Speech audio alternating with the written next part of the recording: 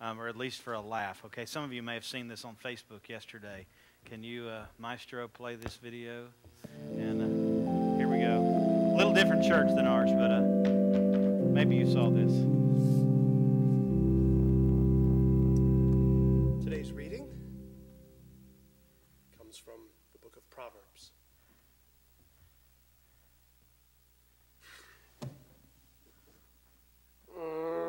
I felt that way before, okay? If I may digress for a moment from my prepared message, I mean it when I say to you, you guys, sometimes you're bad. Don't be jerks. You're supposed to be good. I'm in my office every day, and somebody comes in, and they're like, hey, whoops. I don't.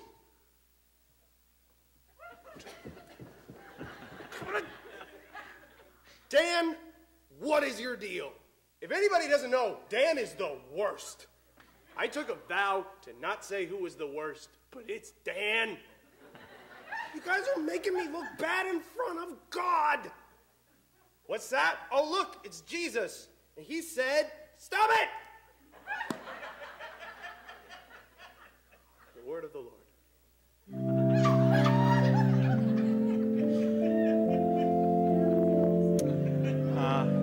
We'll have our invitation now. Stop it! That's funny, really funny. Take your Bibles and turn to Acts chapter 9. I have wanted to preach that sermon before to some of you.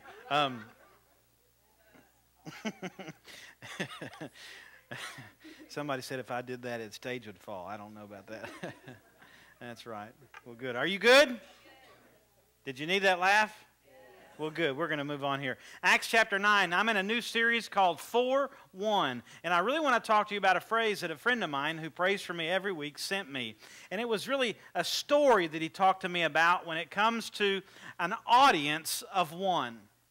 What is an audience of one? Well, if you look up in Wikipedia and have several other places that I looked this week, it's really something that you prepare for when you know somebody special is going to be in the room.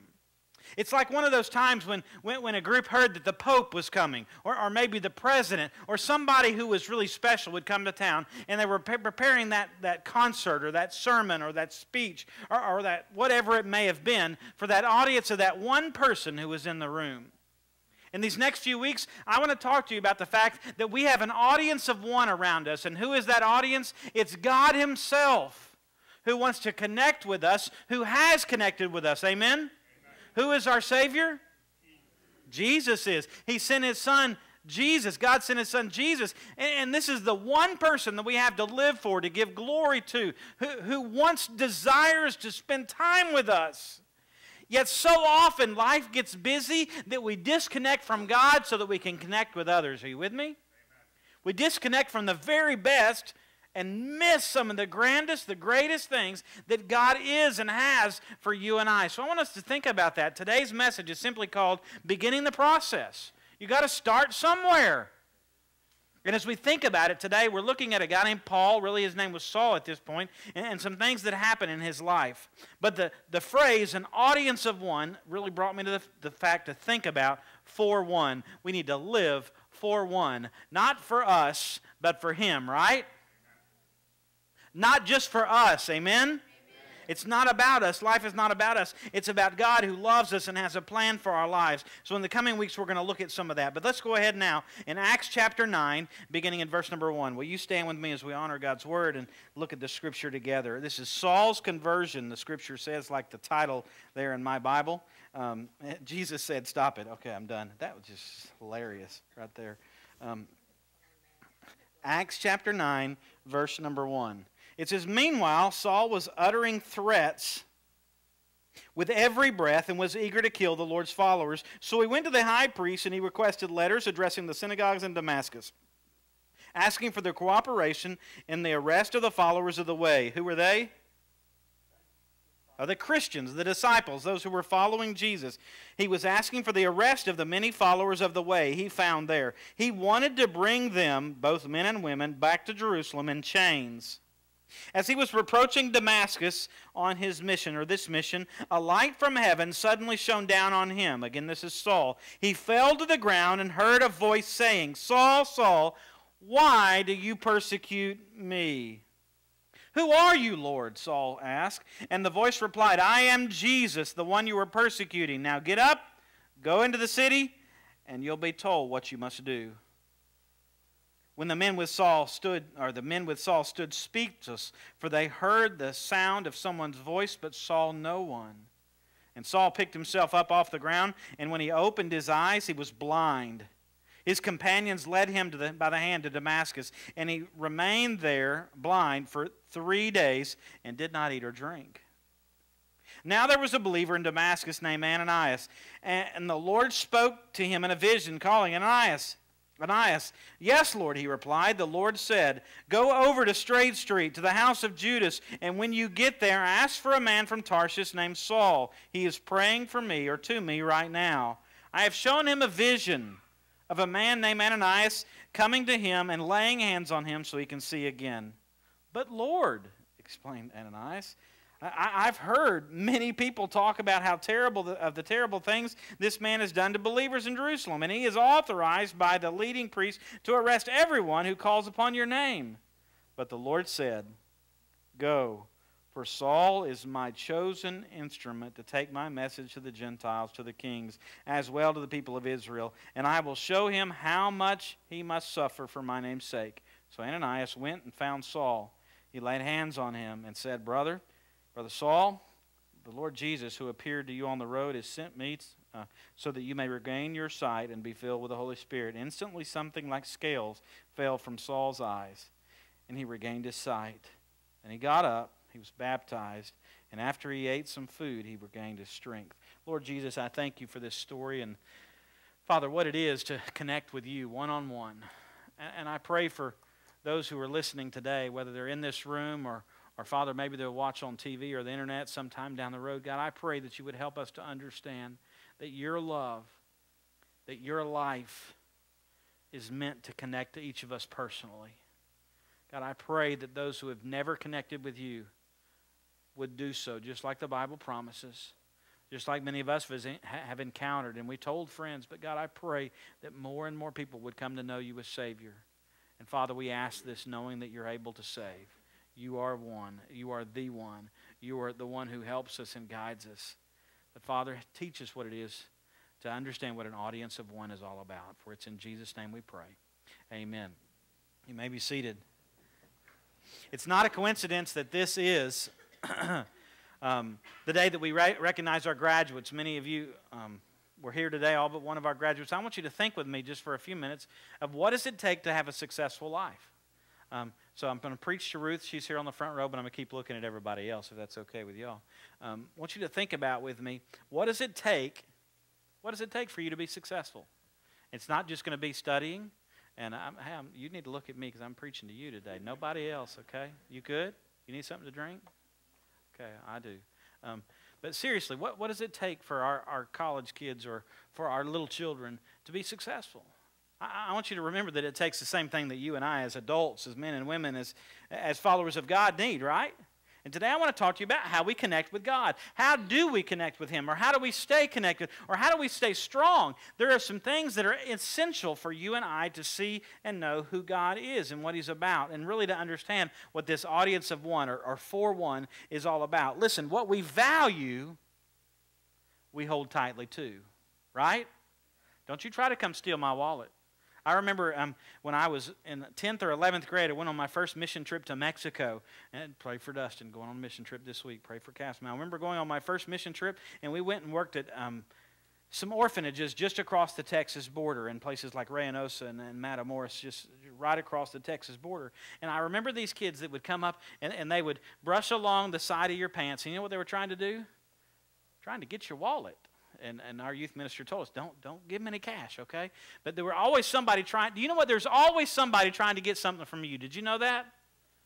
And there's always one enemy, an enemy, who is trying to rob us of our sight or rob us of our thoughts or rob us of anything valuable. We have an enemy. His name is Satan, right? The Scripture says, John 10:10, the thief comes to Steal, kill, and destroy, right? But Jesus comes to give you life and give it to you abundantly. Are you with me? I want you to think about that. We have a thief who's trying to rob from us, and when you and I are not focused, when we don't place a value on the right things, we're going to be in trouble. So what we value, we spend time with. Here's what David said about it in Psalms 46:10. He said, "Be still and know that I'm God." You got that one, Sean? Psalms 46:10. "Be still and know that I am God. I will be honored by every nation, and I will be honored throughout the world." Think about that for a second. Be still and know that I'm God. You see, it's in the quiet, in those quietest of times, that God often speaks the loudest to us, and He changes our life. It's in those quietest of times when we hear His voice, and His voice begins to sink into our hearts, and we think about it, and we understand that His love is incredibly awesome. We need to understand today that God has a plan for our lives. Amen? Not only does He have a plan for our lives, He has a passion for us and a purpose for us to follow. And unless we connect to Him, we're not going to get it. We're not going to understand what it is or where it is. So question, okay? You know the things, think about this. You know the things that I must remember about God. I want you to think about this. What are the things we must remember about God? Here's mine. It's not what He did to me or not what He did through me.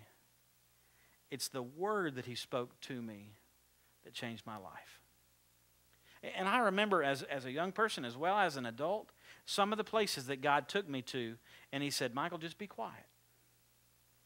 And I'm going to unload some things." You know, it's in the quietness where God often speaks the loudest that often changes our life the most. But here's the deal. We've got all this stuff going on around us, all this noise, if you will. We want to... I love Rebecca. I do. She's my oldest baby, right? She goes to Ferrum. She's working full-time. Praise God. And she's off my payroll and on somebody else's. Amen. Okay. But Rebecca likes to run with that volume on the radio at 9,957, loud, right? Can you hear anything else that's going on? You say you can. I don't believe you. But here's the deal. We run with this volume, all this stuff around us. You ever had anybody yelling at you? Yes?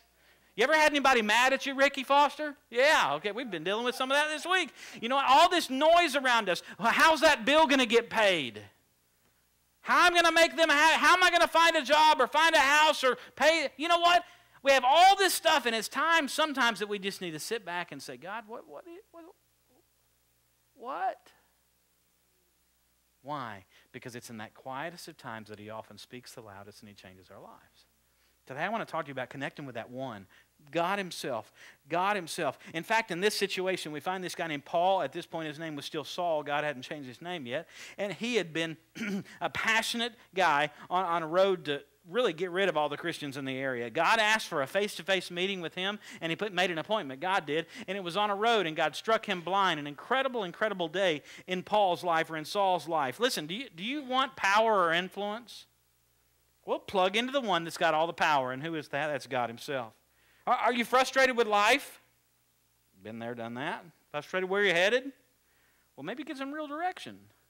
And oftentimes Google Calendar can't give it to you, or some map can't give it to you. It's going to have to come from the King of Kings and Lord of Lords that we connect with. What do we have here? We have the Bible, His Word. You know what? He wants to speak to our hearts in those quietest of times. Also, He wants to speak to our lives on a daily basis. And far too often we say, oh, I go to church, I hear from God, I'm a Christian. But in fact, we have not connected with Him in a long time, because life seems to be so busy and I've got so many other things to do. I want to give you some thoughts today on connecting with God. 4:1. Here you go. Oftentimes our thinking has to change. Point number 1.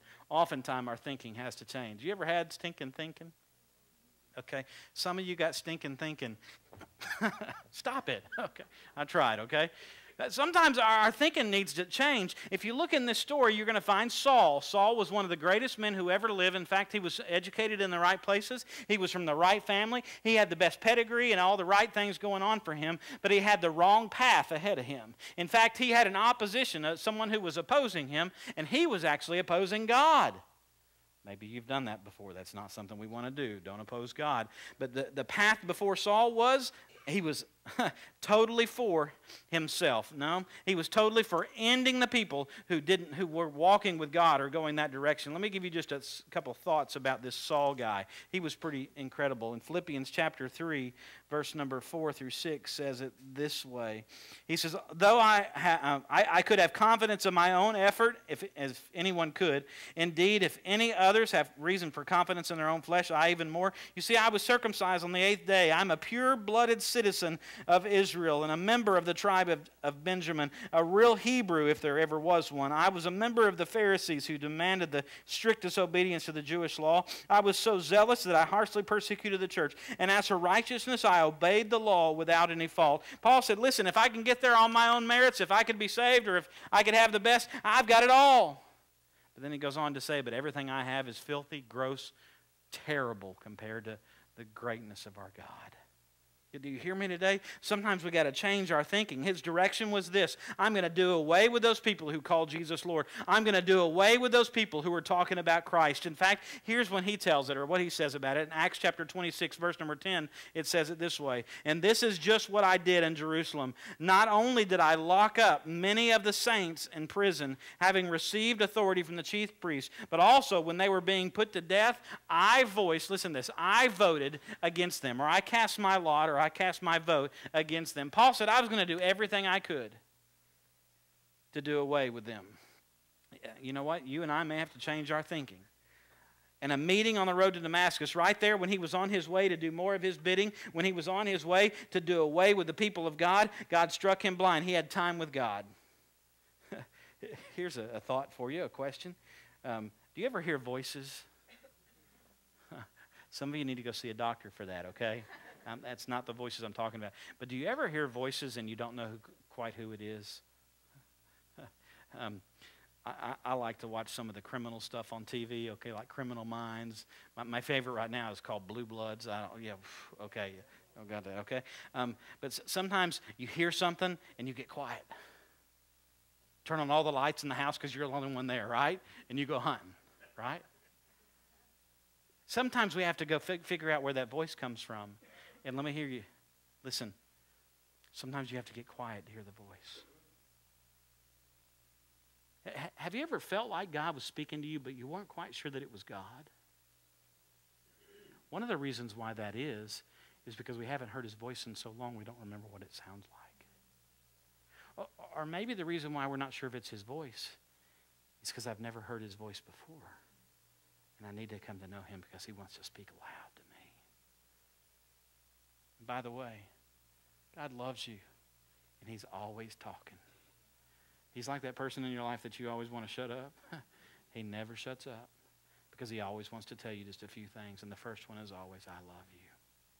That's God, but sometimes it means we have to get quiet, and I have to focus on him. I'm focused on all these different things, but I'm missing the very best. And Paul was focused on the wrong things. He was going the wrong direction. But he heard a voice. Kind of strange there. People are going to call you crazy if you talk like this. He heard a voice right out of heaven, and something amazing happened. Let me give you another story where it happened like that. In 1 Samuel chapter 3, verse number 1, there was this kid Samuel who was a blessing to his mother Hannah, and he began to hear a voice. So he went to Eli, who was a chief priest, and he said, Eli, what do I do? 1 Samuel 3:1. Now the boy Samuel was ministering to the Lord before Eli, and the word of the Lord was rare in those days and visions infrequent. So here's what was happening. He said, Eli, are you calling me?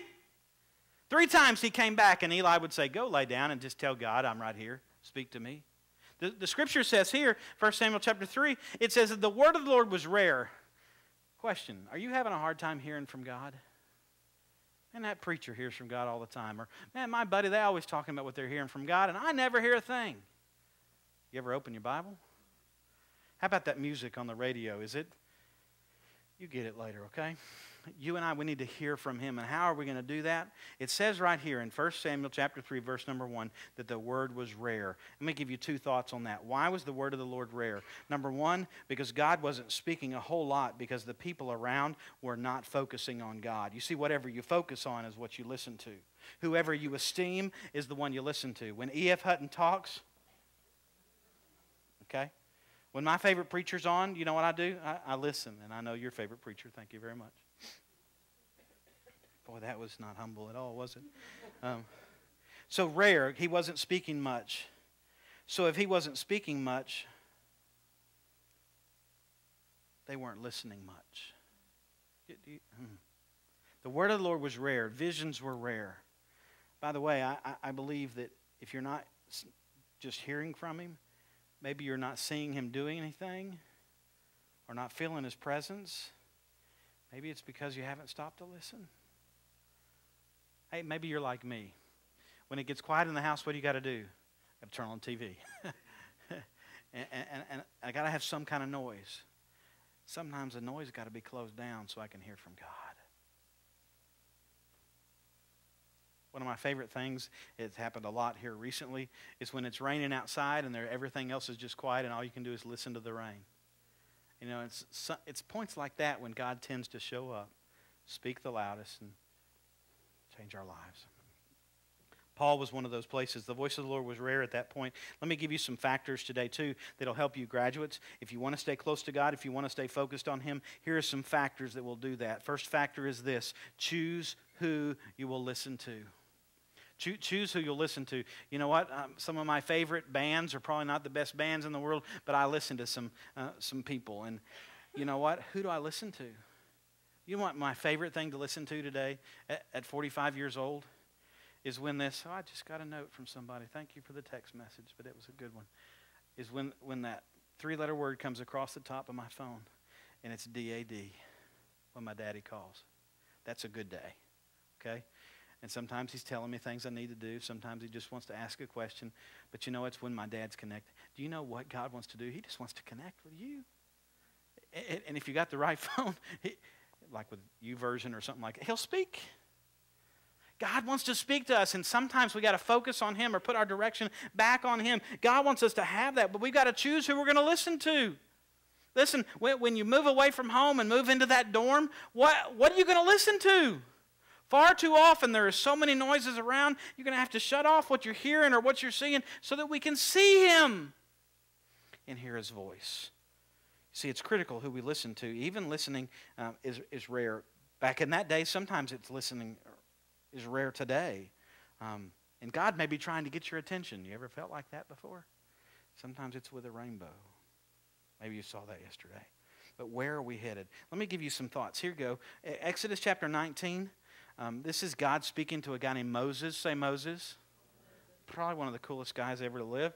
Exodus chapter 19, verses 10 through 11, and then 19, it says, "And the Lord also said to Moses, Go to the people and consecrate them today and tomorrow, and let them wash their garments." It was Saturday, I guess. And let them be ready for the third day. For on the third day, the Lord will come down from Mount Sinai in the sight of all the people. In verse number 19, "And when the sound of the trumpet grew louder and louder, Moses spoke, and God answered with them." Here's my point. Sometimes you have to make an appointment to see somebody that's important, right? God made an appointment to say, Moses, I want to speak to my people. On the third day, I'm coming. Be ready. Do you ever say, who are you going to listen to? You know what? He is so important. Maybe we ought to give him the first part of our morning just for 10 minutes or 5 minutes and say, God, what do you want to say? I'm right here. Think about that. Who am I going to listen to? It's a choice that we make. And God said, listen, I want to speak to you, but I'm not going to overwhelm you. Hey, we're not puppets. No, we're His people, His children, and He wants to share with us His heart. And go back to the story with Saul. When he saw that big light and it blinded him, when he heard that voice, he asked this question. He said, Who are you, Lord? Kind of a tough question for you and I in 2016 to understand, because he didn't say, who are you, God? He said, who are you, sir? The scripture really was saying he gave a term of respect. In fact, I bet he was kind of scared because it blinded him and he fell on the ground. Who are you? And he said, I'm Jesus. Sometimes God is just trying to get our attention, and we need to stop and say, God, what are you going to do? This situation, this road to Damascus, this light that came from heaven, this voice that he stopped long enough to hear, changed his life. How do I know that? 1 Timothy chapter 1, verse number 15. It says, it's a trustworthy statement, deserving full acceptance, that Christ Jesus came into the world to save sinners, among whom I am foremost of all. Another place, another version said, he is the chief of all sinners. Anybody want to join him? Anybody want to say, hey, I'm a sinner, I'm in need of a Savior? Yeah? Paul said, listen, I realized. I thought I was somebody and realized I was nobody until I met the somebody who made me somebody.